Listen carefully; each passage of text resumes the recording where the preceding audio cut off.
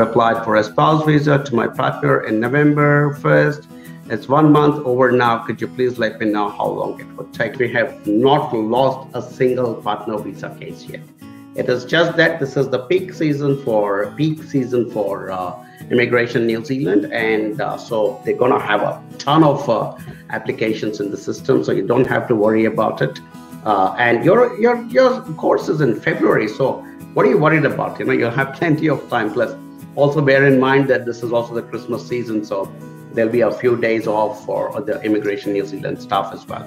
So I think you'll get your approval sometime in January. Continue to stay in touch with Mary and Gisela, and we will see this through soon. But warm welcome to New Zealand, and thank you so much for being a part of the AJB family.